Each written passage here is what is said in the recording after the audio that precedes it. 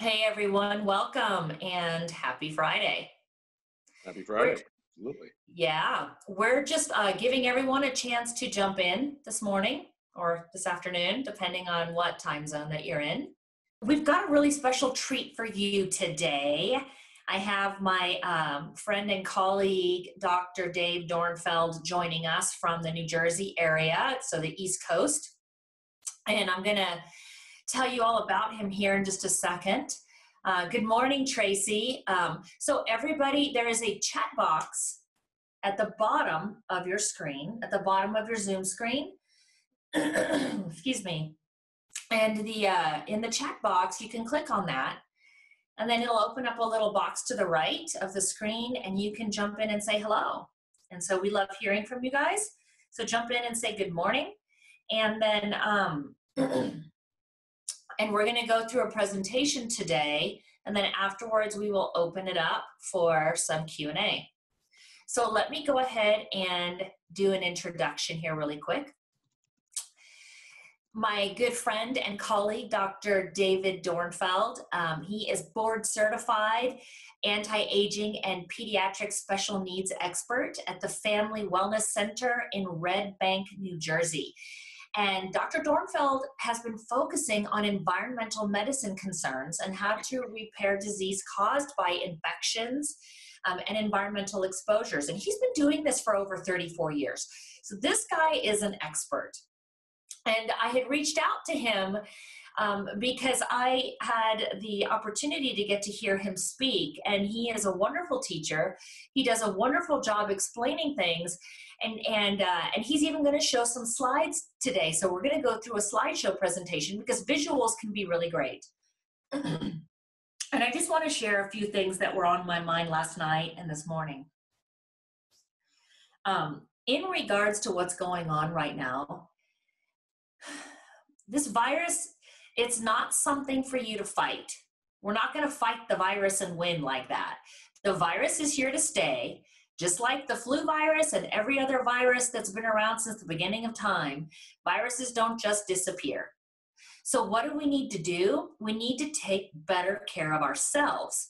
And we need to understand how resilient our immune systems are if we're taking the proper care of our bodies.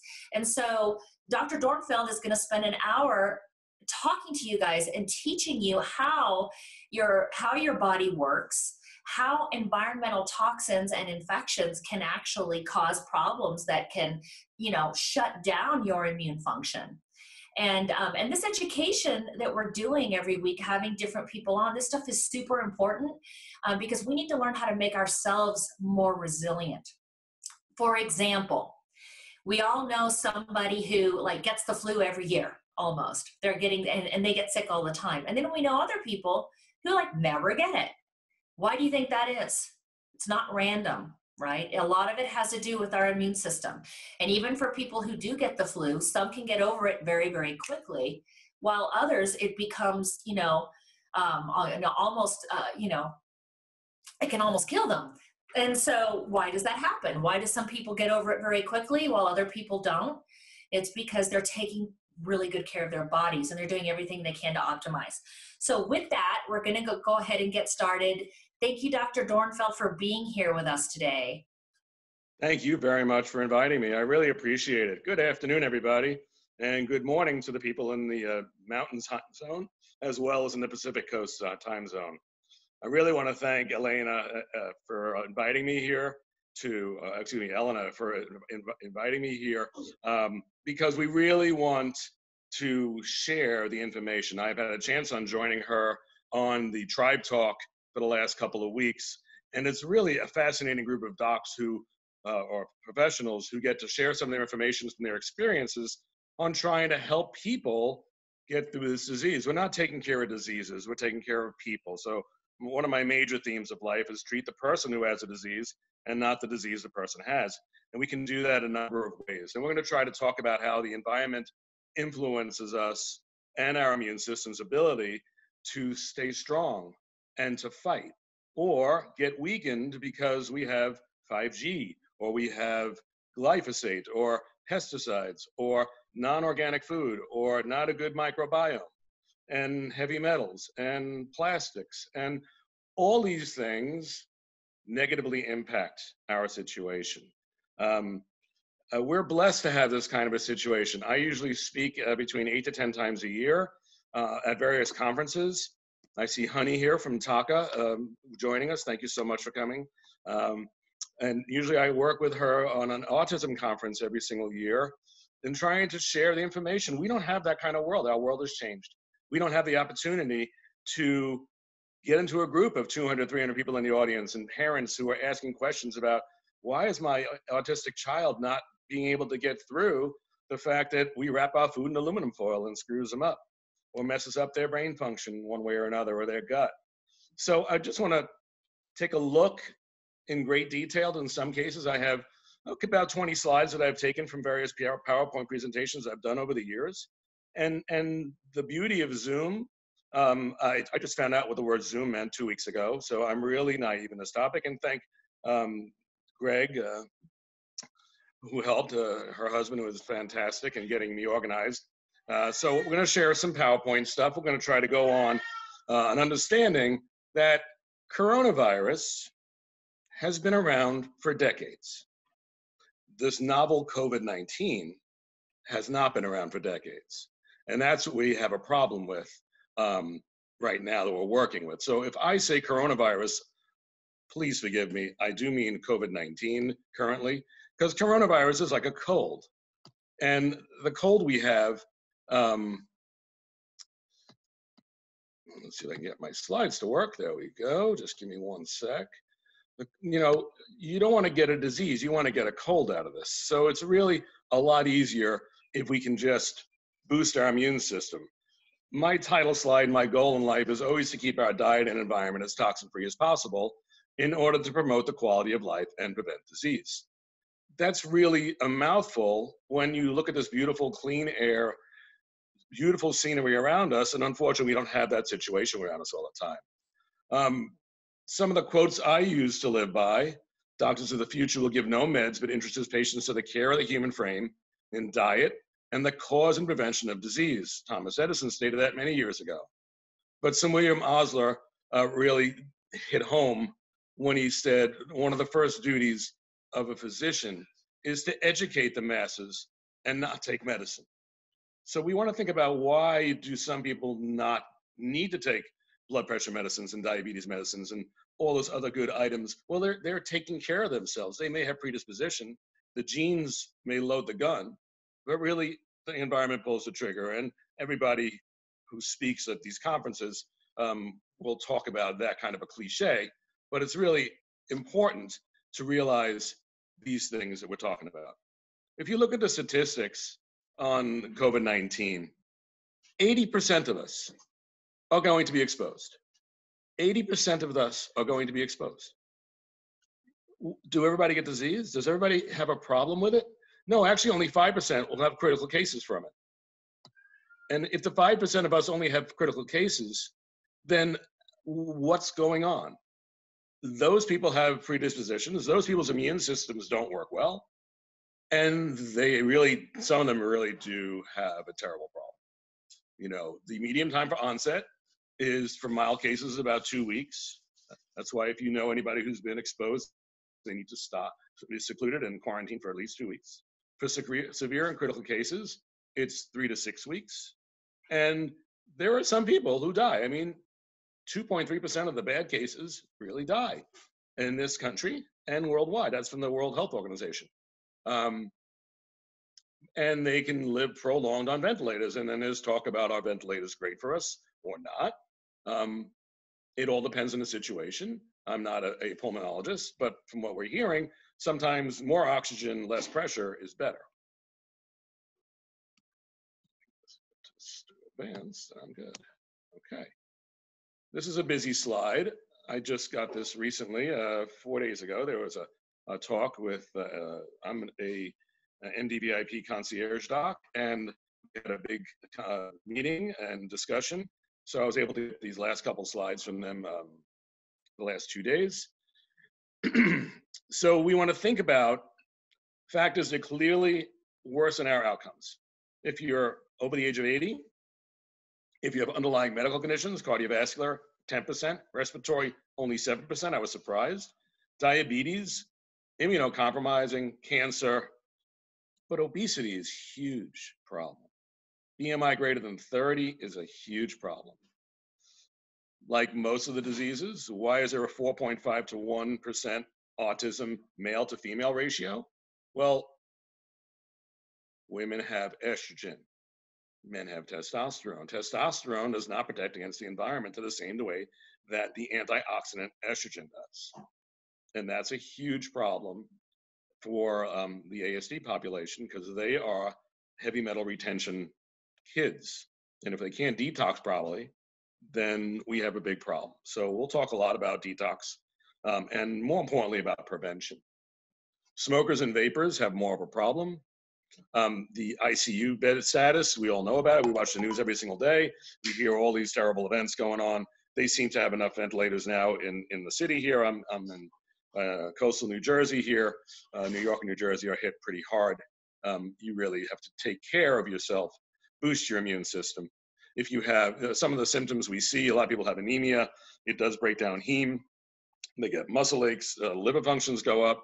If you have Lyme disease, one of our lovely things we get to take care of in our communities, you have a problem already with your immune system.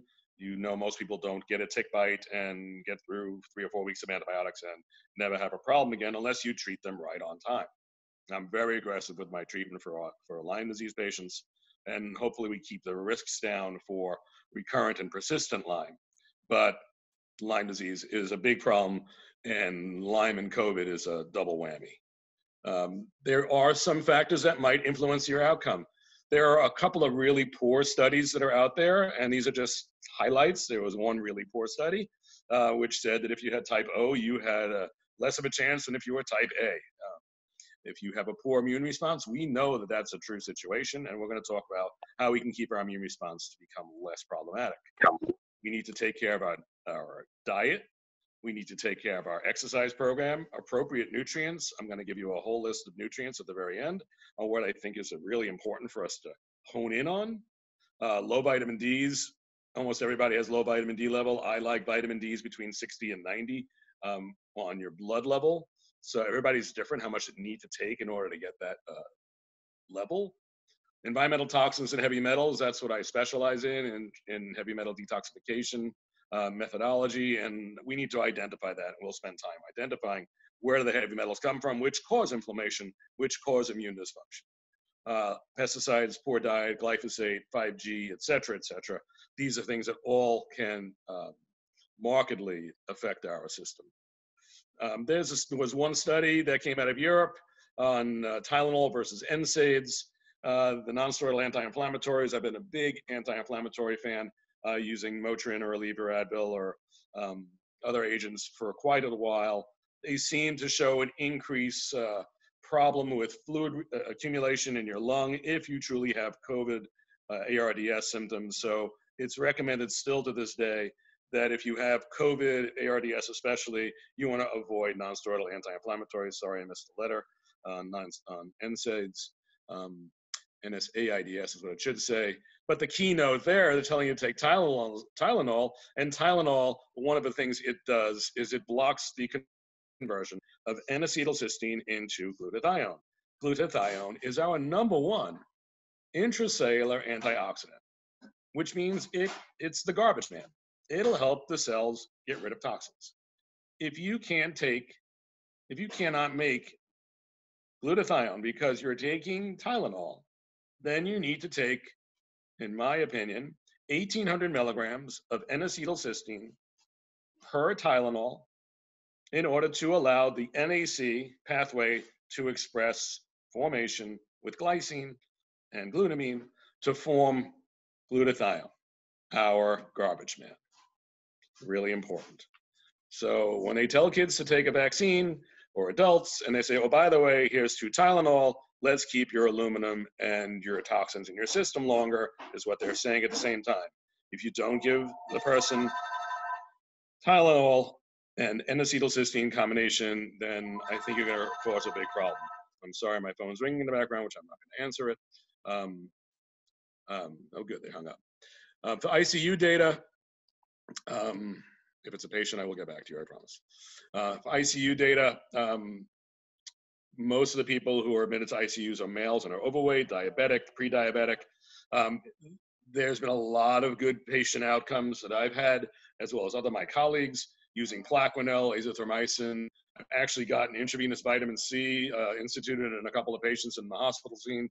I use 3 grams every 6 hours IV. In my office, I would use 50 grams, again, if they have no G6PD deficiencies in their bloodstream. And then zinc is really important to work along with Plaquenil. Today had a study that came out of University of Chicago where there's a trial that's ongoing on remdesivir. Again, it's like whale watching, you know? When you find a new thing, everybody goes to this side of the boat. Oh, there's a whale over there, and everybody leans to that side. That's the next best therapy. And then, oh, there's a whale on that side, and everybody jumps on that bandwagon. So I'm just trying to make you aware of what's been out there and what can work. And they're all waiting for this vaccine that's going to be a great miracle. Hopefully it'll get tested properly. Hopefully there'll be safety behind it. Vaccines do help people out, but sometimes too many vaccines combined with each other may not be the best answer here. In this case, we need to find an answer to slow down the spread and to protect ourselves. Last night, I listened to Mark Hyman, who gave a webinar, and again, thank God for Zoom and webinars out there, because you really can, instead of having to go to a conference to see some of these great docs, hear their point of view. And he gave a talk last evening, and he said, COVID-19 is a preventative lifestyle illness. If you can prevent the bad onslaught of the environment around you and keep your immune system boosted and support your immune system by taking various supplements, stop putting crap in your system, you win. The real weapons of mass destruction, in my opinion, are highly processed, pesticide sprayed, high glycemic, low fiber, food-like substances stored in plastic containers. Not everybody's going to have all of them at the same time, but as we heard last week from Dr. Tom, and some of the people in the audience were talking, is like, yes, I got rid of my plastic containers. I only have glass containers when I store my items in the refrigerator or in the freezer. That's great. You want to reduce your phthalates. Those are inflammatory mediators. You want to avoid a lot of these items here. And sugar is the enemy. High glycemic food, chemicalized food is absolutely the enemy. You need to think about what you're eating. I take the quote, we are what we eat. I add the word eats afterwards. We are what we eat eats. What does that mean? That means if we're eating a cow and the cow was fed genetically modified corn, then we're eating genetically modified cow. If we're eating chicken that's fed arsenic in its feed, we're eating arsenic. So you want to think about when you're going to have sushi, tuna, if eventually you can go to a restaurant again. You want to avoid these things because that's mercury. You want to try to avoid compounding your life with various toxins and various agents. We want free-range, grass-fed, grass-finished, if we can find it, organic, locally grown, with quality fats. We want avocado oil and olive oil, extra virgin. And we can't cook with extra virgin olive oil at very high temperatures. You want to try, if you're going to cook, fry anything over 400 degrees, you should use coconut oil or avocado oil because they won't turn rancid at the high temperatures. You know, there's a lot of little items that you have to think about. There's a great list, but you know, everybody knows extra virgin olive oil is great. Well, it doesn't do great at high temperatures. You want to know when you can have certain things. So these kind of sessions are really helpful to try to get people's opinions. And I love the give and take at the Q&A at the very end. I use this slide quite often. I got this from Dr. Ray. He was one of the leaders in environmental medicine that taught me a huge volume, me and plenty of other docs around the world on these topics. You want to think about your environmental load. What's going into your total body? And I use this analogy when I do like a hair analysis on people, and I want to talk about what's going into the body.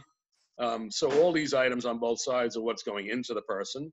And then when we do a chelator or something that will be a magnet to pull it out of the bathtub of life, that will see what comes out of the body when we put some kind of an attractive item or a magnet to pull the stuff out of the body. So you want to think about all these different items that are affecting us. Mold is a huge issue, which causes immune dysfunction. We can't stop sunspots. We can't stop a lot of these items, but we can try to reduce some of these major events, and shut your Wi-Fi off at night would be a beautiful thing in order to get the EMFs down, at least for a bit, would be much more helpful for people. We want to think about the environmental exposures. So I'm definitely going to make this slide available to everybody. I'll leave it up after we bring it down, so just so you can take a picture of it if you want. But this is a handout I hand to every one of my patients all the time. You need to think about the heavy metals that lead to toxic buildup and progression. Remember that bisphenol A is a hormone disruptor.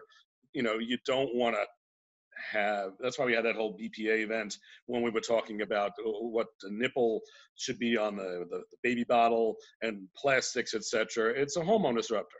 Well, your receipt you get at a gas station or at a supermarket, that shiny surface has bisphenol A on it. What used to be an airline ticket when you used to go on an airplane, that shiny surface is BPA. It's a hormone disruptor. You're not going to die from it, but why put things into you that can affect your systems? It's not good for us.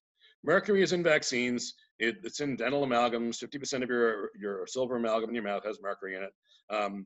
Fish, the higher you're on the food chain, the more the more contaminated with mercury the fish will be. High fructose GMO corn syrup is loaded with mercury. Forest fires are interesting. The mercury vapor lands on the leaves. The leaf gets burned up in the air. The mercury vapor flies in the air, doesn't get destroyed, lands in the lake, feeds the fish, and then evaporates back up again and lands on the leaves. It's a perfect cycle, and it doesn't get destroyed. Lead is in the water. It's in air pollution. It's in paint. It's in the soil. We used to have leaded gas in our fuel. The soil still has lead from when we got rid of it in the late 70s. Chocolate, unless it's organic, is heated up in lead vats, so we can get some lead levels from your chocolate. Sorry. Candle wicks have lead in it. Crystal glasses are lead crystal.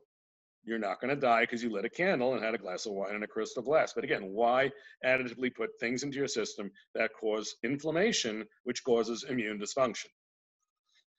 Aluminum-based underarm deodorant should totally be removed out of everybody's life. Aluminum-based cooking materials, aluminum foil, aluminum Teflon-coated cookware, takeout tins, antacids. Maalox mylanta, top first ingredient, is aluminum hydroxide. Aluminum is an inflammatory contributor. Certain cheeses that are processed will have aluminum in it. I always will use parchment paper between my aluminum foil and, let's say, my garlic bread or my lasagna that I'm cooking in a glass container. You really want to avoid your aluminum touching your food, especially if you're heating it up. You don't want to store cold food in aluminum foil. Use parchment paper, which can go to a higher temperature.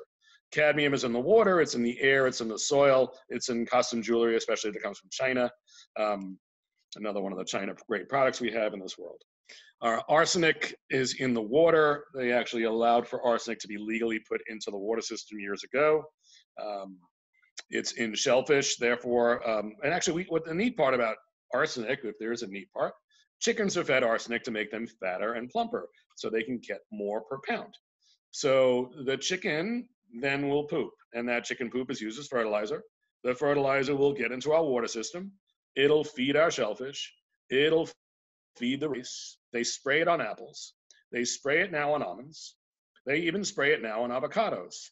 And we know that avocado happens to be one of the lowest pesticide fruits. If you look at the Environmental Working Group, it's number 47 on the top 50 on which is the least pesticide food, but now we're telling you that we're coating it with arsenic at the very end. Well, you need to find a way of reducing the items, the toxins that are on your fruit. So if you don't know this, please write this down. Please take the fruit you're planning on using or vegetables you're planning on using that day, soak them in 1 ounce of baking soda along with 100 ounces of water, 1 ounce of baking soda in 100 ounces of water, soak it for 12 minutes, and a good portion of the external pesticides will come off your fruits and vegetables. If it's a non-organic apple that has genetic modification to it, then it's not going to come out and you're going to have pesticides inside the fruit. But because that's, again, strawberries and apples, those guys highly genetically affected by pesticides. You really need to be careful. You want to buy as much organic as possible. Antimony is a flame retardant clothing and cloudy plastics. Cloudy plastics are like a milk container or an apple cider container. So you want to think about that kind of cloudy plastic that you can't see through. You don't want to get that. Get milk in cardboard containers, please, or glass bottles be the best. Also, gunpowder has antimony in it. And then tin, titanium, nickel, and silver are things we want to also try to avoid. Titanium dioxide we know is a sunblock that we use quite readily. Please use zinc oxide instead. And a lot of poor quality vitamins are filled with titanium dioxide. We don't want to put that into our system. So look carefully in the small print on your vitamins to make sure that you're not having a titanium dioxide. So I'm going to take that slide away. So if you want to get a picture of it, grab onto it now. Maybe we'll be able to have it available for us, that Eleanor will have it available down the road. Some of the conditions that have been having problems with associated disorders of inflammation, problems with detoxification, and oxidative stress, which is like rusting, are listed here. Immune dysfunction is one of the keys. So if our immune system is hit by a number of these toxins, we have more problems with Alzheimer's dementia, let's say, if we had a lot of aluminum exposure, or arthritis problems, Crohn's colitis, if we don't take care of our microbiome, autism and cancer, autoimmune disease, diabetes, Lyme disease. If we can't get rid of some of these problems, Lyme patients stay as Lyme patients for many, many years. And I'm sure there's plenty of people out there. Looks like there's 91 participants currently on this meeting right now. And thank you so much for all coming here. But Lyme disease is a really difficult ailment to work with. And if their immune system is affected by these problems in our world, it's going to be much harder to control it. I do a lot of work with hyperbaric therapies. Hyperbaric therapies can markedly improve many of these symptoms because it's a great anti-inflammatory. It oxygenates the tissues tremendously, and that's what we want. In this disease, we've found that there are places around the world that are using hyperbaric therapy with higher pressure units and getting good results in COVID-19. But when I use detoxification capabilities along with hyperbarics, I get a nice 1-2 punch for all of these diseases listed here. I'm just going to do one quick slide on autism. Many of you may have friends or families or have children that you're blessed with that have special needs. It is definitely one of the toughest diagnoses to work with. I love these two boys. These are brothers, and the father allowed me to use his picture here. In fact, the last time I did one of the webinars, there was a picture of, I believe it was Santino, holding on to the camera, the iPhone, of me giving the lecture, and Dad took a picture of that in the background. I thought that was one of the cutest things. But these two adorable children are getting better and better with the therapies out there, but they still are stuck. And we have to find out how to find a way to break the gridlock, to interrupt their cycles. And not everybody is autistic, but these same principles have to do with taking care of people. You need to remove the dietary and environmental stressors. You need to bolster our nutrition. Probiotics are so important to work with. Fish oils, multivitamins, coenzyme Q10, one of the most important antioxidants we have, is so vital for anybody. Anybody who has a heart and cardiovascular disease basically needs CoQ10. And we've really seen a reduction in cardiovascular mortality in my patients who use coenzyme Q10. You need to watch out for the various infections.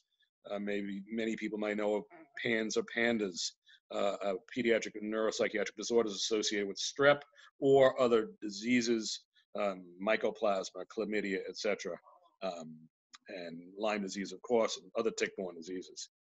We want to reduce our inflammation. We need to improve our biochemistry. We need to really improve our immune function, and that's what I need to get across to you, everybody. It's our immune system that's at a loss here, so we need to work on that. We want to detox, including chelation therapy, and people don't know anything about chelation therapy, and I'm going to give you a really quick blurb on it in a couple slides, but it's a safe, effective therapy where you can put a magnet into a person, which is basically an amino acid, a protein with some vitamins that can grab onto and remove toxins out of your system through your urine or your stool. We use hyperbaric therapies. For those children who need speech therapy, ABA therapy, we need to always continue working along those lines. What is chelation? Again, is to grab onto and remove items. As we know, more environmental exposures are more readily in kids on the spectrum being affected, and because they have an altered detox pathway, they have more of a problem. Well, if you have lupus or multiple sclerosis or other autoimmune diseases, or chronic Lyme or persistent Lyme, excuse me, I can't say chronic Lyme, I have to call it persistent Lyme. The CDC doesn't believe in chronic Lyme, but they do believe in persistent Lyme. And we have persistent viral infections like this COVID event, and it's staying around our system longer, and we're getting worse. And the Plaquenil and the azithromycin is not winning. Well, what else is causing the problem? Oh, I'm inflamed. I'm eating McDonald's because I have to get food on the go. Well, that's not a good thing for us. You have to watch these items. Children with autism have methylation problems. There's an MTHFR gene abnormality amongst many other abnormalities. Many people have heard of this gene deficiency. 35 to up to 55% of the population, depending on where you read statistics, have a problem where you cannot methylate urofolic acid to go down the pathway to make glutathione, which is our detox pathway. And we can't do that. We also can't make neurotransmitters well. We have a lot of people who have depression, or they have dopamine problems, or they have anxiety problems. And that's because they have this gene abnormality that's being clogged in its function when you use aluminum foil, or you use a pesticide-coated food, or you have genetic modification where Roundup is put into your body. I consider autism a heavy metal retention disorder, and if we have persistent Lyme, or if we have immune dysfunction, we really need to think about how can we get heavy metals out of our body and mold removal out of our body in order to improve significantly. Chelation can be done intravenously, which is the best way. It can be done orally, rectally, or topically. It doesn't really work as well, but you want to try to find out, does the person respond to this therapy? Not everybody needs to chelate, but if a person is stuck and he's tried A, B, C, D, E, F, and they haven't done G, which is let's say your step you would do chelation after you've done diet, vitamins, exercise, 100% gluten-free for an autistic child, casein-free, gone through the whole bit, getting yeast out of the system, taking care of the person. Hey, let's see if now they can poop, now they can pee well. Let's give them a chelator. Let's give them a urine challenge. Let's give them an agent. Let's collect their urine for 6 hours and see what kind of heavy metals come out of the person. So this is a test on a 5-year-old, which I did a number of years ago. And he has a little bit of excretion of these guys without a chelator. And on the same day, we did a urine collection where we did post a chelator, actually 2 chelators in this case, calcium EDTA and DMSA. And lo and behold, his lead went from 1 to 63, or his aluminum went from 0 to 130 micrograms per deciliter. Micrograms per gram of creatinine. So you can see before a chelator, after a chelator. Wow, chelation actually removes metals on this kid. Let's see what happens as we do a number of them, and more importantly, how does it respond clinically? That's the key to life. Doesn't matter how they do on paper, although parents like to see this on paper. And over time, and I didn't put a whole series of slides, over time, the levels went down, and more importantly, the kids started to become more aware, started to speak, had his bowel habits working better, et cetera, et cetera. We want to try to always think about how do we reduce our toxic burden accumulation. I know I've said a number of times before on metals to talk about where they come from. These guys are things besides metals, because it's not just heavy metals. It's off-gassing. If you get clothes, we don't get clothes now from dry cleaners, I understand that. But in the past, we were getting clothes back from the dry cleaner. And some people put the plastic bag with the dry cleaning clothes in their closet with the plastic bag attached to it. keeping those chemicals inside the closet for periods of time. Please take the plastic bag off your clothes, put it in a room with a window open so they can off gas, and then eventually a day later, maybe put them in your closet. Try to minimize your exposure to chlorine. People have pools in their backyard. They want to lay in the pool, go in the pool, lay in the sun, go to the pool, lay in the sun. Some people don't do well with chlorine. I have parents take magnesium sulfate, which is Epsom salts and water, and put it in a spray bottle and spray down their skin afterwards. And lo and behold, they can get rid of some of the toxins from the chlorine that's on their skin a little bit easier and quicker. They're going to take a shower with chlorine water. We understand that. You can't avoid everything, but you want to minimize. You want to wear 100% cotton clothing. You want to avoid flame retardant clothing. Try to avoid fluoride treatments and fluoride toothpaste. Oh, but the dentist say I need to have a fluoride treatment. Okay, there are other ways you can do therapies to take care of your gums and your teeth with quality toothpastes without having to go with fluoride treatments. Fluoride is something that blocks iodine. Iodine is beneficial and, essential for thyroid function. We have a huge problem with hypothyroidism in this country, secondary to the chemicals that block iodine, which are chlorine, fluoride, and bromine. So you want to minimize your fluoride use. You don't want to play on pressure-treated wood. A lot of times you have that womanized wood. Some people have raised gardens around there where they plant their vegetables, and it's all womanized arsenic-coated wood. So let's put the arsenic in the soil that you're going to use. We're using organic soil wrapped in arsenic on the outside. No, let's try to avoid it. Again, these things are additive. Use a purifier in your room. Try to avoid those light-up shoes. Try to avoid plastic furniture, aluminum-free baking powder we talked about, no Teflon-coated cookware. Herbicides and pesticides, please don't use Roundup. Please don't use Roundup. Please don't use Roundup. Use a gallon of vinegar, 3 cups of salt, 3 tablespoons of dishwashing liquid, put it in a spray, and spray it around your items. It will kill your weeds or your grass or your vegetables if you put it on that. But 1 gallon of vinegar, 3 cups of salt, and 3 tablespoons of dishwashing liquid combined will kill your weeds. And we look at your lipsticks and make sure there's no lead in your lipstick, because a lot of the foundations will have bismuth and a lot of the lipsticks will have lead. And then your recyclable numbers on your plastic bottle.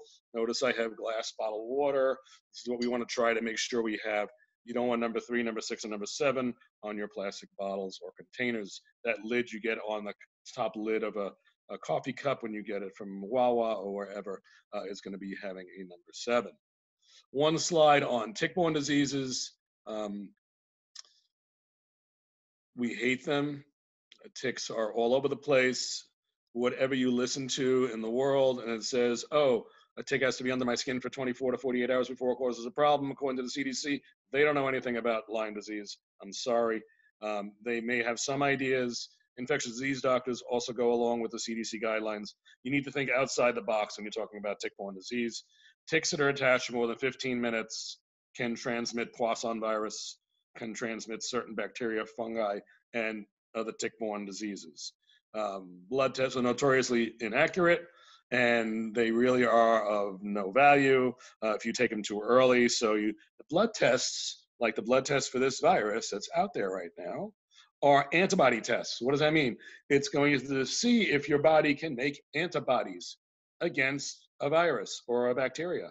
If it's done too early, you're not going to get IgM antibodies right away. If it's done laid down the road, your body might make IgG antibodies. Remember, the first thing you get is an IgM antibody, and eventually you get an IgG antibody. Once they develop an IgM and an IgG test that's readily available and insurance might cover, you might find out, hey, IgM, I still have the disease. IgG positive, I had the disease. IgM negative, I don't currently have it. I just said a mouthful, so I'll use one analogy so you understand that. I had chickenpox when I was younger. I had measles when I was younger. I could test right now, and I would be IgG positive for measles or chickenpox. I don't have it now. I would be IgM negative. If you understand that, that would really help understand when they keep talking about these testing. I need an IgG test or an IgM test. PCR test means it's active antibody that's being detectable, but they don't know if you currently have it or not. You've been exposed to it. Yeah, there's been a lot of concern over the testing. I just wanted to jump in really quick, Dr. Dornfeld. Um, Dave. Dave, um, just so that we can just talk about this for a minute, because for some of you listening, you may be wondering, well, what does Lyme have anything to do with what's going on now? Well, for those of you who know that you have Lyme disease and you've undergone the standard treatments and you're still sick, because you will still be sick or it will come back and you will end up being sick. Dr. Dornfeld, Dave, and Dr. Tori and myself, there are a handful of specialists around the country who can help with that. And this is a really big deal because, typically when people have Lyme disease, they also oftentimes have other co-infections and other environmental toxins that are right alongside the Lyme disease. So it's really wreaking havoc on your immune system. Secondly, there are many people out there who are very, very sick who have never been diagnosed. They don't know that they have it, and they haven't been diagnosed properly because no one has identified the Lyme. A lot of the standard testing out there, a lot of the doctors just don't know how to use it. And so people will end up getting diagnosed with things like fibromyalgia and everything else under the sun, when in fact it turns out that the root cause is Lyme.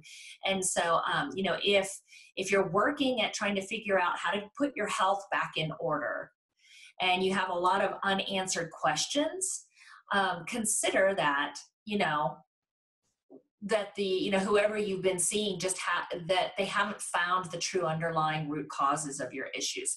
All right, Dave, go ahead and take it back. I just thought I would try to tie in how Lyme disease could be affecting their immune system for the current situation. There's a lot of people who have Lyme or tick-borne disease, because when you get a tick bite, you don't just get Lyme, you get Borrelia, Babesia, Bartonella, excuse me. I'm on call, but I will answer that eventually. And those co-infections become a big problem. And if you don't treat immediately, your Borrelia species can change its shape. Everybody thinks it's a little squiggly spirochete that can hit with an antibiotic and dies. Unfortunately, that spirochete forms a little ball, which is a round body, and you need to use various antibiotics at the same time to work on the inside of the spirochete, on the outside of the spirochete, and to take care of the round body event here. And a lot of times, a lot of these organisms will form a slime layer around one another to protect themselves, called a biofilm. It's like the tartar on your teeth. It's like a biofilm. Your dentist has to go scrape it away or ultrasound it away in order to clean the biofilm off of your teeth. Well, the same situation occurs with the penetration of antibiotics to get into this Lyme critter. This colony does not do well with just an antibiotic. Some people can do really well with one antibiotic. Doxycycline is given for 3 weeks or 4 weeks and does a great job. But a lot of times, if it turns into a little ball, if it had its friend Bartonella or Babesia or Anaplasma, Mycoplasma, the list goes on, associated with it, then the antibiotic therapy might have to go longer and you would need to do lots of other things to support the immune system. A couple of minutes I'm going to spend on hyperbarics, and then we'll have time for questions and answers. I alluded to this in the prior, that hyperbaric therapies can be very helpful to put more oxygen into the plasma. So if we look at the hemoglobin, the oxygen carrying capacity of your blood cell is based on hemoglobin. The amount of oxygen in your plasma is minimal. When you go into hyperbaric conditions, you increase the oxygen capacity of the plasma section. And that's the important part, because that gets in, that's like liquid. When you cut yourself and you bleed, you have red cells and you have liquid. The liquid is called plasma. So if we can get oxygen dissolved into the liquid portion of the cell, over here, this is before hyperbarics, this is after hyperbarics. The red cell is 98% oxygen saturated at room air if you have a reasonable set of lungs and are not a COPD emphysema patient. But if you put yourself with oxygen on your nose, it'll still have a 98% to 100% oxygen saturation here, but minimal dissolved bubbles of oxygen in your plasma. under hyperbaric conditions, you can see dissolved bubbles of oxygen in the plasma, which can cross into the blood-brain barrier, which can cross into the little nooks and crannies where these big red blood cells cannot get into. Your brain makes up 2% of your body weight, but uses 20% of your oxygen. And if you have those alveoli that are not doing well in your lung because your lungs are filled with fluid, or your tissues are having a problem because there's too much surfactant in your respiratory drive, not allowing your cells to open up, putting extra oxygen into the person is what's winning. The pressure from the ventilator, we all do things, you know, I heard a really great talk the other day. We are trained very well in taking care of people based on the presentation. We know that if a person comes in with ARDS, they need to go on a ventilator. That's how we treat people. But unfortunately, this ARDS is not the same. Adult respiratory distress syndrome is not the same as the other ones. So I just want you to be aware of that. Unfortunately, my computer has frozen and I cannot advance this. Well, while you're waiting for that to advance, there just might be a little bit of a lag. Someone in the Facebook group who is watching us live right now is asking something that is pertaining to hyperbaric oxygen therapy. So I'll go ahead and ask you that right now. Sure. They are wanting to know if HBOT therapy is okay for people who have glaucoma. It all depends if it's narrow angle glaucoma or not, and depends on the pressure that you're using. It's another issue there.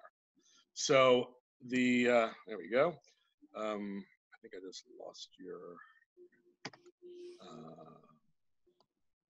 can you see me again there? Let's go to share screen. It all depends on the pressure that you have inside of your chamber and the degree if you have narrow angle glaucoma or not. So I'm sorry for not giving you a full answer on that topic. You have to proceed with caution. So a lot of the times it can cause a little bit of changing of the shape. So if anybody's doing hyperbaric on the high pressure therapy, they should not be getting their eyeglass prescription adjusted because their eyeball will change a little bit of its shape during the procedure and for about a week or so after until they stop it. So that would be one thing that you want to be aware of. As far as contraindications for hyperbaric, it would be if you have emphysema, if you recently had a chest tube, or if you have a history of your lung spontaneously collapsing on yourself at one point of your life. That means about 97% of the population can use hyperbaric therapies, but it's always good to speak with your physician in great detail about everything that you, whatever you have in your system, from a medical predisposition for complications. So these are the items I've used hyperbarics for in my practice: immune dysfunction, Lyme disease, huge improvement there, stroke patients, traumatic brain injury. We've gotten people out of fractures in 40% of the time. So a lot of times people will say, oh my God, I have to wear a cast for 6 weeks. We can knock it down probably to 3 or 4 weeks, in many cases less than that, depending on how frequent you go in the chamber. We've had some great results with these guys. I'm not going to give you a hyperbaric commercial. Just want you to be aware that there's a lot of different items that you can use it for. It's a fabulous anti-inflammatory. You want to improve oxygenation to your tissues and circulation. People think about hyperbarics and wound care. Well, they also think about it in high altitude sickness. So this disease, this ARDS they call syndrome, really mimics mountain sickness or high altitude pulmonary edema. And I've seen a couple of cases of HAPE. A very good friend of mine had HAPE up at skiing at altitude, and we had to get him down where there was oxygen and pressure reduction. So they were able to not have as much of a problem. We didn't have a hyperbaric chamber at altitude where we were at, but it had to help in getting oxygen to a system, knock the inflammation down, give them some Lasix, get the fluid out, and take care of the problem. We've used hyperbarics to help mitochondria biogenesis. So mitochondria is our energy production of the cell. So if we can improve our mitochondria for self-repair, which does happen when you use even the mild soft chamber hyperbaric therapies, we can actually improve brain damaged areas from stroke or traumatic brain injury, help with infections, help with chronic fatigue, And that's what the chamber looks like. It's usually recommended at multiple 1-hour sessions at 4.2 psi, which is 1.3 atmospheres. I am at sea level, right outside the window. You can possibly see sea level out there. That's overlooking Atlantic Highlands, New Jersey. And we're at 1 atmosphere here. At 1.3 is like 11 feet of seawater. So, you know, you have to pop your ears when you're going under the bottom of a swimming pool. It's the same situation there. The last 3 slides are really, and I'm sure Eleanor will make available to have in your hands what I'm telling my patients to do and recommending things that you've heard about from everybody else. I want to just highlight some important behaviors and especially some important supplements. I just had the opportunity to work with virologists and infectious disease specialists when Dr. Tom Moorcroft and Darren Engels and myself gave Lyme ski retreat conference series for the second year. We're going to do it again February 6th to 10th next year if we can all travel, and do another Lyme conference at this beautiful at the base of Alta Snowbird if we can make it all happen. But it's really great when you have a lot of smart people together. Dr. Torrey was there, Dr. Atlanta was there, and the other people who were in the audience really took a lot of take-home messages because, hey, what do we do with, at that time we call it coronavirus, but now we know it's COVID-19. Everybody's going to tell you wash your hands thoroughly.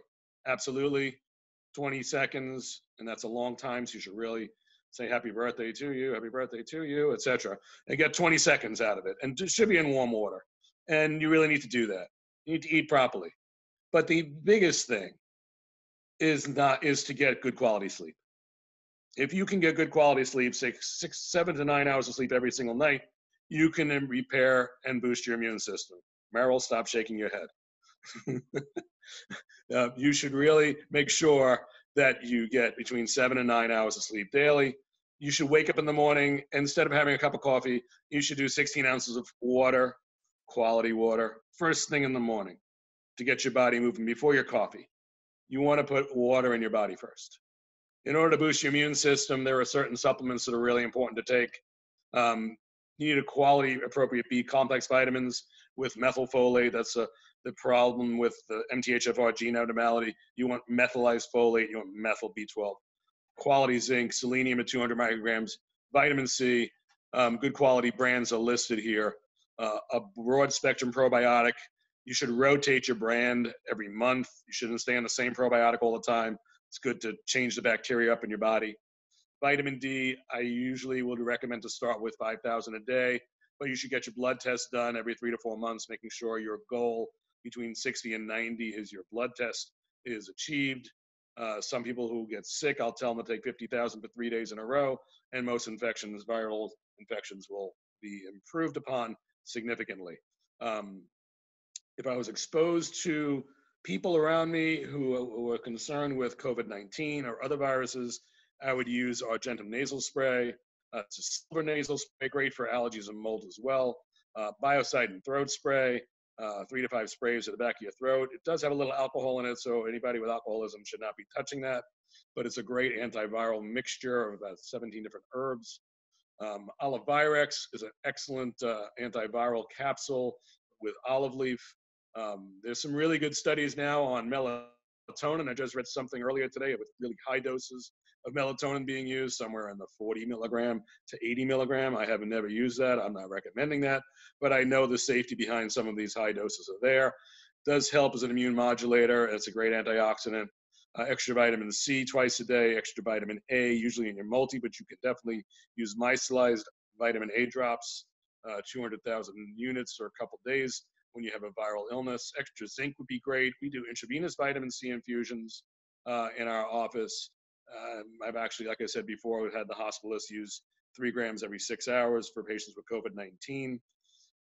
I talked before about Tylenol and N-acetylcysteine usage, 1,800 milligrams of N-acetylcysteine. If Tylenol is used, per Tylenol capsule, please. And then liposomal glutathione, Liposomal delivery system does not really work much better if you don't have a gallbladder, but liposomal glutathione is fantastic. Again, putting that availability of that garbage man to get in your system. Alpha lipoic acid at 600 milligrams once a day or twice a day. It's been extremely beneficial. People have shortness of breath problems. I use transfer factor, which is another way to boost our immune system. Not everybody needs to use all of these items. These are just some of the tools in my cabinet I can use in order to help people. If you really start having lung symptoms, lung system symptoms, lomatia with a little elderberry, we use something called lung and immune support, drops of water, and andrographis is an excellent antiviral. And if I can get to the last slide, which I'd love to get to, there we go. The summary, and we're going to have time for questions and answers, hopefully. Oh gosh, there it is. Sorry, I just lost that last page. You really need to think about treating the person who has the ailment and not the ailment the person has. That's the key. Don't panic. Oh my God, it touched my face. Oh my God, wash it. Do some antivirals. Squirt some of the argentum into you. Throw your throat spray in there with the biocidin. You follow these tips to minimize your disease exposures. Avoid close contact. Use your mask. Don't touch your nose and face. Eat a rainbow of vegetables and colors. Cut the junk out of your diet. Stay well hydrated. 60% of your weight in ounces of water per day. 60% of your weight in ounces of water per day. So if you weigh 180 pounds, that would be 108 ounces of water. Exercise and get fresh air daily. Take time to chill and enjoy your family. Start now and give yourself the best opportunity to resist what you're exposed to. Should you have a difficult time in finding any of these vitamins, any place, there's a vitamin store within my building. That's 2 Light Vitamins at AOL.com. You can leave your phone number and they will ship it to you without any charges for shipping at this current time because of this COVID event. I would love to have the opportunity to once again say thank you so very much for allowing me into your homes, and I'd be more than happy to stick around for any kind of questions that people would have. Thank you. Thank you so much for that. That was so much information, so much value there. If you guys are wanting to see this again, we will be posting it up usually within 2 days. We post the recording up, and we also have been putting it onto our YouTube channel, and we have it on. We're getting the iTunes podcast. It should be approved and set up here really soon. And then we have 2 other podcast channels that our stuff is already available on as well. If you have subscribed to Tribe Talk, you will get emails on this stuff. If you have subscribed to our newsletter at Modern Holistic Health, you will get updates on that with links so that you can go in and subscribe so that you can go in and listen to any of these. Also, I put into the chat box, if you want to grab the link, the place where Dr. Dave was talking about where you could order your supplements. Right now, if you guys haven't already noticed, I'm sure you have, if you've been looking for supplements, it's very hard to find them right now. Very, very hard to find them. And so Dr. Dave did tell me that they are doing pretty good with being able to maintain some stock. And so what we're doing is we're providing you as many resources as we can so that if you go to wherever you're normally going to find like your vitamin C and you can't find it there, that you have another resource that you can go to. And so, definitely copy and paste that into your browser so that you can go in and you can have that as another resource. It looks like I think we've got a couple of questions here. Let me see if I can find them. Does anyone have any other questions? Actually, I think I answered some of these in the chat. Does anyone have any questions? You can go into the chat and you can ask really quick. And I'll check the Facebook page and see if anyone is asking questions there. All right, I'm not seeing anything come through. Well, we'll give it another minute here, just a sec, and see if anybody has any questions.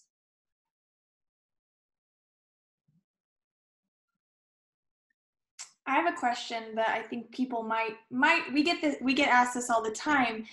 With You went over so many things that are, high in toxins. If you had to go for your top one or two things that people can do right now to change, to reduce their toxic load, what would you say, would be the most important things for them to pull? The most important toxins to remove, I believe, are mercury, aluminum, and arsenic. Getting the plastics out of your life and avoiding glyphosate. Those are the major items that I would hone in on. So again, organic food, colorful fruits and veggies. You want all the colors of the rainbow every single day. You really want to think about you are what you eat eats. I know I mentioned that before. I have my cat who's trying to jump on my lap. I'm sorry. You are what you eat eats that you can't excrete. So think about where the source of food you got it from. It was wrapped in plastic, okay. It was wrapped in aluminum foil, not okay. I'm going to right now I go to a restaurant and I get a takeout order if I'm not cooking at home. I have to then bring it to my house, sterilize the table I'm going to put the product on. I'm going to then try not to use my gloves, take a spatula, take the food out of that takeout tin and put it into a Corning or a Pyrex. And then everything else gets not brought into your house. Leave all the crap outside your house. Touch only the food with utensils. Change your gloves, don't touch your face, all that good stuff. But you want to try not to reheat anything in aluminum foil. You really want to keep things as clean as possible. Organic, pesticide free. And then like mercury foods, those are the bad guys. Those are the major ones I come across in my past. And it's amazing when you get plastic influence out of people or you get them to eat more organic. Wow, my bowel habits work a lot better. Is it only the probiotics you put me on? No, it's a variety of things that we've done in order to let this be accomplished. So I really think you have to look at the whole person who has a disease. And again, not just a disease, one piece at a time. Yeah, that's a really good answer, because people can get overwhelmed. I know that whenever you guys see this, you're like, oh my God, I got to change all this stuff. Well, yeah, you do. But, if it's overwhelming for you to change everything out this weekend, then just start changing a few things at a time and take those first steps like Dr. Dave recommended to you. And then, every month or every week, do something new to reduce your exposures. And the next thing you know, you'll look back and 6 months later you're going to have everything changed out, from your toothpaste to your cleaning items at home and all of that stuff. So you don't have to get overwhelmed with it, but just start to take some action, because these things really do inhibit your body from working properly, and that leaves you vulnerable to get a really bad reaction from this virus, where other people that are taking care of themselves they're not worried about it, because they know that their immune system is going to take care of them. Here's a question on Facebook, and Carol, forgive me if I don't get it right, but I think I see what's going on here. It looks like she's not sure if she recently had a reaction to andrographis. Am I saying that right? Yes. Or COVID, because her husband was exposed to COVID. So if your husband was exposed, you were probably exposed too. And I can answer part of this. Some people are getting a rash. They are getting, a rash on their body when they're getting exposed to this virus. But the other part, the andrographis, I'm not sure. Can you answer that, Dr. Dave? I haven't seen reactions yet. I've only heard about reactions. You can get a rash from andrographis. You can get a rash from any different product out there. So if your body is saying, hey, I don't like it, what's the symptom? Some people say it's a Herxheimer reaction. When you take a product and your body sees a breakdown of toxins from that product as it gets into your body. Some people will get a rash. Some people get a headache. Some people get mental confusion. Some people get diarrhea. So if you've tried a product, which we know works really well in most people, but it didn't work in you, don't continue to take it. I gave you a list of a number of things that have been helpful in general. You don't need to take all of it. You need to take a good portion of it when you're exposed. But if you have a bad side effect from anything, then definitely talk to your doc or talk to your nutritionist or figure out a way of augmenting it. Hey, let me not take it. Let me take it a less of a dose, try it every other day, wait 3 days, start it again. Oh, it came back again. Oh, it's definitely the product then. But if you had one bad reaction one day, well, maybe it's because you had a different food at the same time that caused that problem.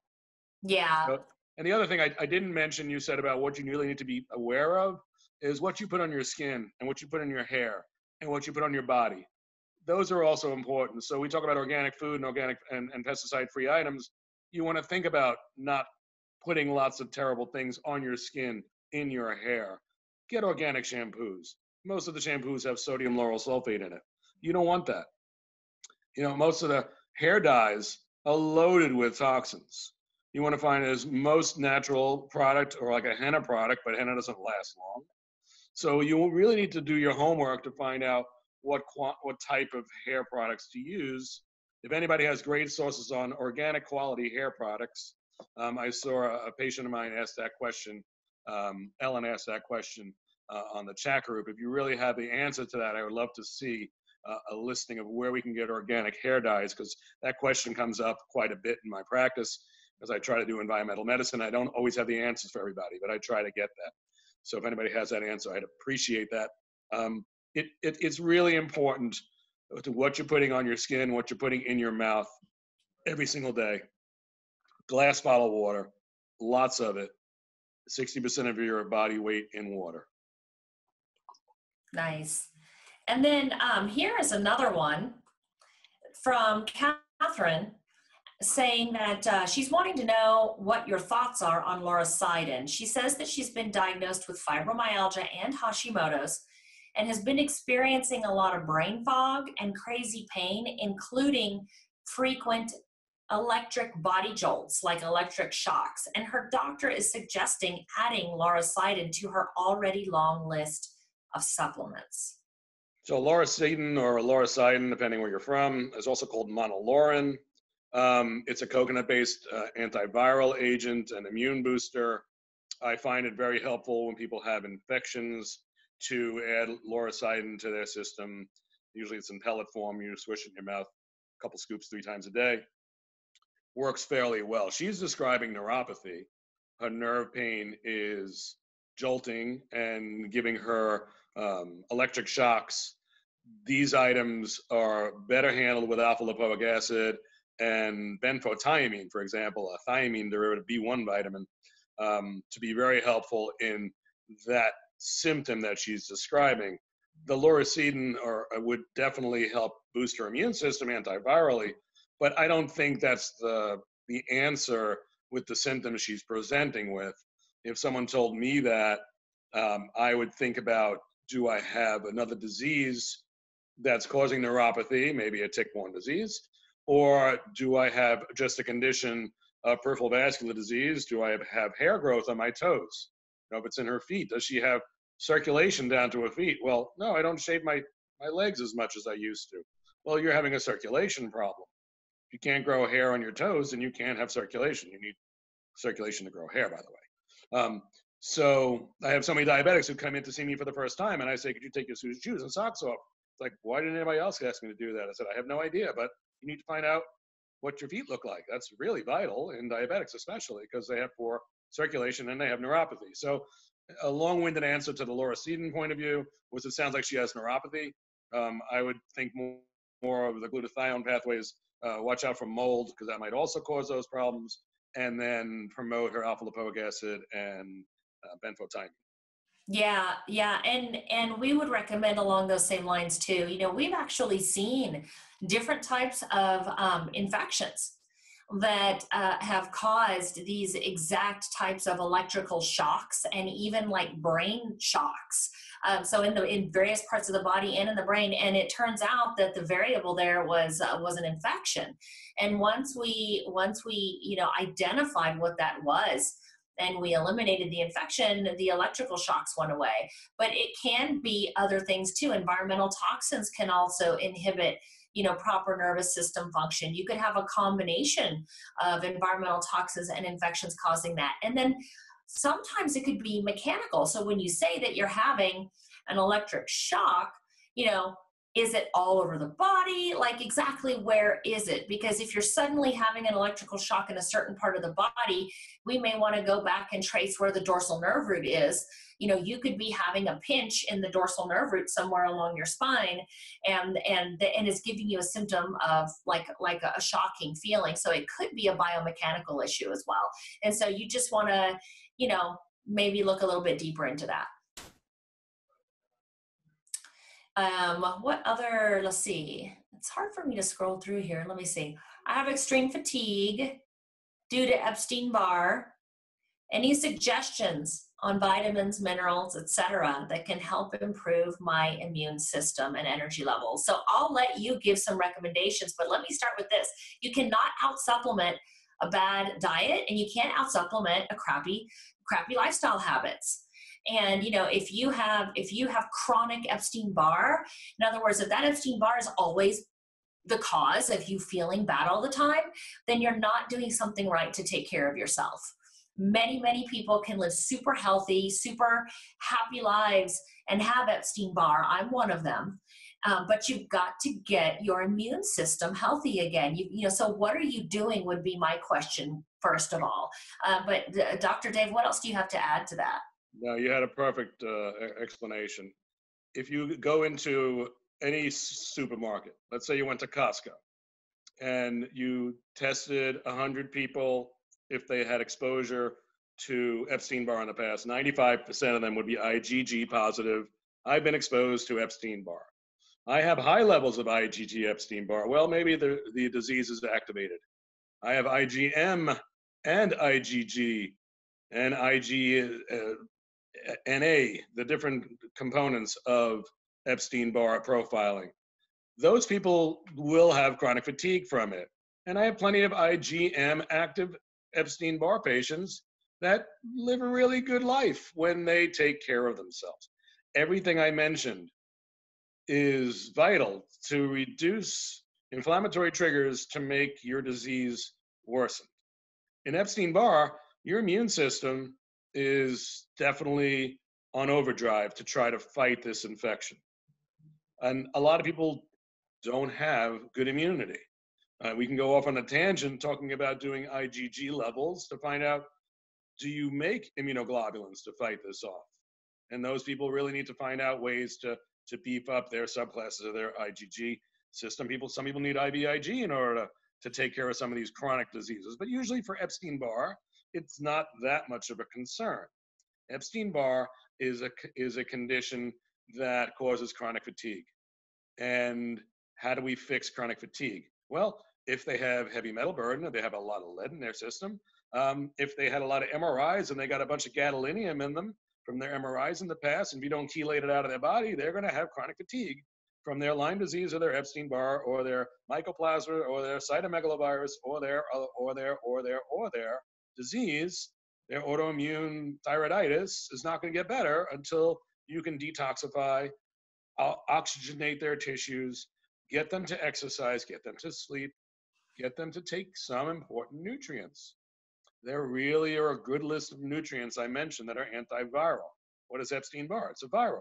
So you mentioned lauricidin. So I would say 75% of my Epstein-Barr patients, I have recommended lauricidin to and L-glutamine to help boost their immune system. And some of the other antivirals, the olive leaf extract, the Olivirex product, or even olive leaf extract itself.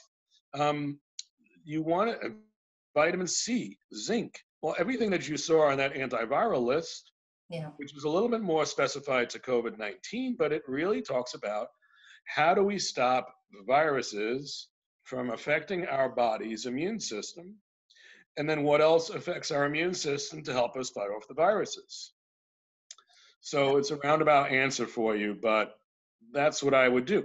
I have patients who come in and get intravenous vitamin C when they have flare-ups of their Epstein-Barr. Yeah. And they're like, wow, you woke me up. I feel great. Or they get a IV vitamin cocktail with B complexes, glutathione, etc., and they feel great. So everybody's different, and you have to look at each person individually. There's no cookbook that says this autistic child needs to do this, this, this, and this, and they're going to be done. No, it's everybody, not I'm not just saying autistic kids, but everybody doesn't follow the same rules. And when we have people with cardiovascular disease and we have people with diabetes, those are comorbidities that make things worse. So you got to control those. Person comes in, my hemoglobin A1C is 12.4, but I have a lot of head colds all the time. Well, there must be a reason, because your diabetes control is terrible. We're not going to be able to get rid of your circulation problems and your cardiovascular disease until you fix the diabetes. So treat the person who has a disease. Yeah, that's what we call personalized medicine. That's where medicine is moving. Unarguably, the healthiest people on the planet are following that model. They're understanding how their body works, and they're working, with the environment, not trying to fight against it. And this is something else that I want to mention. And people who have been successful in overcoming their viral issues, they usually know what the triggers are that will make, like, their Epstein-Barr flare, for example, or their herpes flare. And one of the very, very common triggers is stress and lack of sleep. You have to get your sleep, and you have to manage your stress. We can't keep living the way that we've been living for the last three decades. And we're burning the candle at both ends, trying to make everything work. For what? What are you getting at the end of the day for that? I used to live that lifestyle. I had 3 sports medicine practices. I was a single mom managing, 3 practices and a house and a kid, and I ended up getting super sick. I almost died. And I was wondering why I would get these flare-ups of the herpes blister on my lip, which, by the way, when it would flare up, it would get so bad I would have to stop work for a week because my whole bottom part of my face and my neck would swell up. And then the Epstein-Barr, it would flare up for the same thing. So these viruses, we live with thousands of viruses inside of us all the time. And there are a few of them that can really, make us not feel well if we don't take care of ourselves. So all of the stuff that Dr. Dave and I are talking about as far as supplementation and eating and environmental toxins and staying away from all that stuff is important. But you need to manage your stress, and you need to manage your lifestyle, your sleep, like these types of things too. Because if you've got a lot of heightened emotional experiences, which a lot of people are having this right now, especially if you're glued to the TV and you're watching that thing every day, shut the dang thing off. Just shut it off. You don't need it, okay? You're getting these heightened emotional experiences that are raising your cortisol, throwing you into fight or flight, and that's setting off a whole cascade of events that's going to leave you very, very vulnerable for viruses to come back and make you sick, or even bacterial infections. So you really, really need to manage that right now. You need to get out and get exercise. You need to get plenty of sleep. And you need to manage your stress. Any other questions that we have? Dr. Torrey, can you see any in the chat box? Thank you, everybody. Enjoy your spring. It's beautiful outside usually. It is.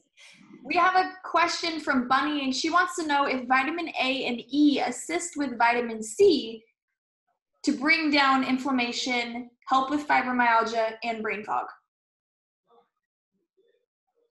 I don't see why they wouldn't work synergistically.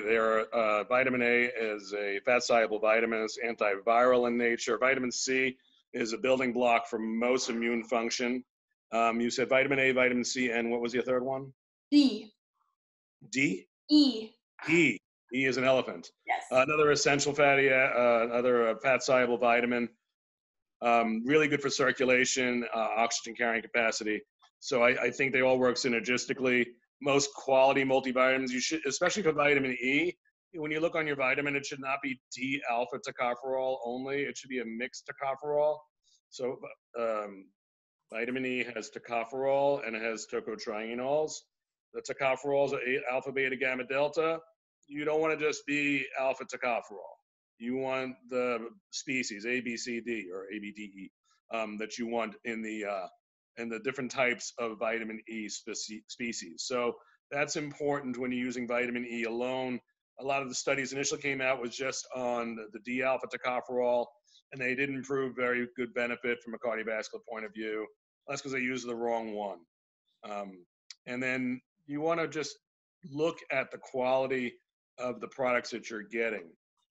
and I'm not trying to knock down GNC or VitaCost, but sometimes their products are less than what actually is on the product itself. So a lot of times it's been analyzed that when you buy these big brand name companies from a discounted warehouse, what's on the outside of the bottle is not always what's on the inside of the bottle as well.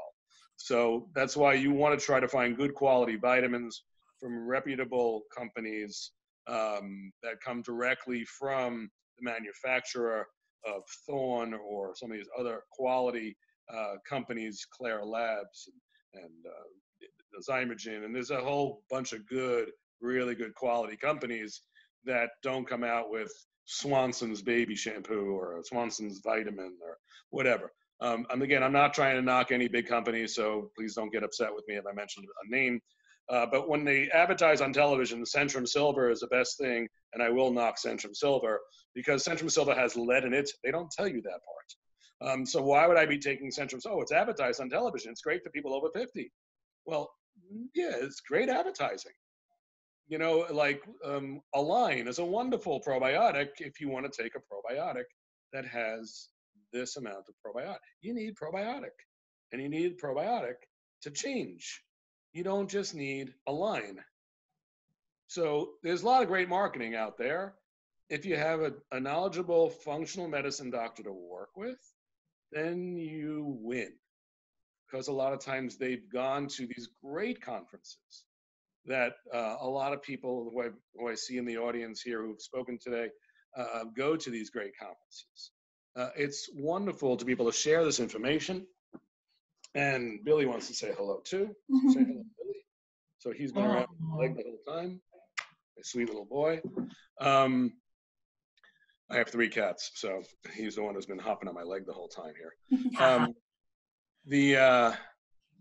It's been a pleasure to work with you. If there's any further questions, you can email me. It's drdavedornfeld@gmail.com. drdavedornfeld, DORNFELD @gmail.com. And I'll be happy to answer any other questions thereafter if I can. Loved sharing this event with you. Thank you so much for the invitation. If there's any other questions, I'll be happy to hang out. But I just wanted to say thank you. Have a nice spring. Enjoy, stay safe, drink water first thing in the morning, get your 7 to 9 hours of sleep every day, keep the environment from kicking your butt, and learn how to do that properly. Yeah, we really appreciated you coming on. We appreciate it, and we know that you're busy. If you can stay on to answer some more questions, you're welcome to. Dr. Thompson, what does your schedule look like? Are you free for the next 10 minutes or so? Yeah, okay. So we can stay on for those of you who want to. I'm seeing a few questions over here of people asking for specific supplementation for different conditions. So let me just kind of cover that in a blanket statement here. As far as the supplements and stuff for COVID, someone's asking, can taking all these supplements actually fight off COVID from affecting you too badly, or is there a possibility that the symptoms are smaller? Yes and yes. I popped in to the chat an article that we created about almost 8 weeks ago before this really hit the fan. And I put in there all of the references, all the scientific literature showing you how the different vitamins and minerals actually help. So like, for example, we know that vitamin C prevents viral replication in the cell. And so I put the scientific literature, I put all the references in that article. So go into the chat and look at the post that I made, and so that you can see how this stuff works. As far as for these other different issues that people are saying, you know, do I take this for this or this for that? Remember that it's not as easy as that. This is not a one-size-fits-all type of approach. That's what you get in the traditional medical model. And it just doesn't work, even when it comes to supplements. You know, if you're asking, you know, should I take this for this condition or that for that condition? Well, we really need to figure out what's causing the condition in the first place. Because again, you know, if you've got a particular infection that's giving you a particular symptom, there's no amount of supplements that's going to make that symptom necessarily go away. We need to go in and figure out what the infection is, target the infection, get rid of the infection, and then the symptoms are going to go away. And so that's kind of a blanket statement, because I'm seeing a lot of questions. I have fibromyalgia, should I take this? I have this, should I take this? It doesn't really work like that, right? Let's see if there's someone's asking about the ion cleanse. And I know, Dr. Dave, this is a perfect question for you. Do you know Debbie? She says she's been receiving many questions from her clients asking if she knows anyone that has used the ion cleanse with COVID-19. She personally doesn't know anyone yet, but she knows that you use the ion cleanse with clients. I have used the ion cleanse with clients. I think it's another very good way of detoxing the body a little slower, a little safer in your home. No IVs involved, no GI distress like you get with oral DMSA. I don't know anybody who's used it with COVID. It's a really good therapy that gently will allow your body to stimulate your pathways to excrete toxins. Some people so ion cleanse is you put your feet in water, put a little salt in it. There's a current that runs through the water. You do it for 20 to 30 minutes, and some green or brown or yellow water comes up, and they all say, oh my God, this is like toxins coming out of me into the water system, and look at all this fungus, and look at all this mold, and look at all this metals that are in the water. Well, they really haven't been able to prove what's in the water as being the toxins that they're actually trying to get rid of. But what they did prove, they did a pretty neat study using the ion cleanse by AMD, by the way, because that's a company to work with. And if you contact me, I can get you more information about that. So they did a study. They collected the urine for 5 days in a row, 24 hours for 5 days in a row in people. And then they gave them one 30-minute session. And then they collected the urine for 5 days in a row of people. And they found an increasing amount, especially on day 3, after they did the 30-minute session, of toxins being excreted in the urine, greater than it did before doing this foot cleanse. So we find that to be pretty interesting. What's really good in the autism world is they've actually shown improvement in behavior. So there's a way we measure kids. It's called the ATEC scale, ATEC. It's an autism checklist on functionality of the kids' abilities, and it's a parent grading scale or a doctor grading scale as to the good habits and the bad habits. And if you can get your kid to improve their ATEC by 10%, 15%, that's usually great. We've had reductions of about 30% seen in the studies on these autistic kids that were using their feet in water with a little salt in it with an electric current going through it. So there are some enhanced abilities for the parasympathetic system to be stimulated so they can rest and digest, as they call it, to allow their body to rid themselves of toxins through their kidneys easier. Is this going to help COVID? Anything to reduce toxic load, I think, will be helpful. So I can't tell you that I know anybody who's used it for COVID-19. I just think it's another one of the tools. I have an infrared sauna in my house. I have a hyperbaric chamber in my house. I have a ion cleanse unit in my house. I even put the ion cleanse unit inside the infrared sauna when I'm trying to sweat and then detox my feet. Do I use them every day? Absolutely not. Should I? I wish I had the time for it. There's a worst four-letter word in the English dictionary, time coming in. Yeah, we have a little more time now because I'm doing telemedicine rather than seeing patients as much, although we are going to reopen on Monday in the office slowly after taking some hiatus out of the office. But we're going to try to take care of people. But I mentioned all these different modalities that are available to us. It's a tool. You know, I do IV chelation therapy on myself every 2 weeks. I want to get the stuff out of my body that I've accumulated. And I'm really good about not having tuna, and I'm really good about not having arsenic-coated chicken. But one day someone's going to bring in a chicken salad sandwich for lunch, and I'm going to eat it, and I'm going to chelate thereafter to get it out of me. the arsenic and the chemicals. We're all exposed to stuff.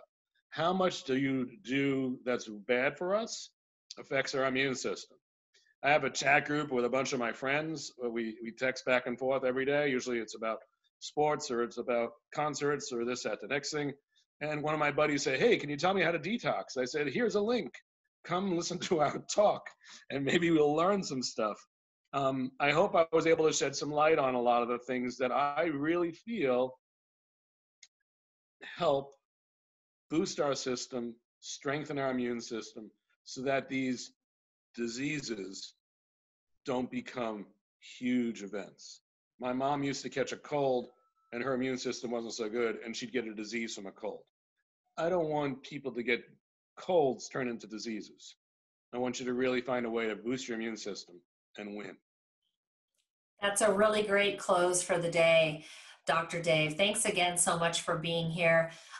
Someone is asking if we have, if you have information for parents on autistic children on your website. There are some, I do have a couple of PowerPoints that I've done. I did a PowerPoint in Egypt on autism and Lyme disease. I've done a couple of PowerPoints. There's one on Autism 1 I did a couple of years ago. Okay. That's up there. So if they look at the links, if they look at the, I believe there's, if you go across the top there, you'll see conferences and various events that we've done before. But there are a couple. And if they have a problem, they can email me and I can try to get them some more information.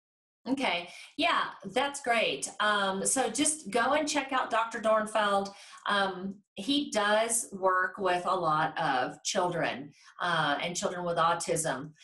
We do work with some kids, but most of the cases we work with are with adults, the majority of them. So Dr. Dave would be your man. If it's, if we've got a kiddo that's struggling here, I would definitely go ahead and reach out to him. Thank you so much, everybody, for your time today. We love you guys, and we appreciate that you, that you're here with us, and we look forward to seeing you again. Tune in next Tuesday at 12 o'clock Central Time, and we've got some more great guests lined up, and we will be sending you notifications of those guests before the days of the launch. And you can also keep in touch with us on Crusaders for Help. Thank you very much. Have a great weekend, guys. Love ya. Bye. Bye-bye now.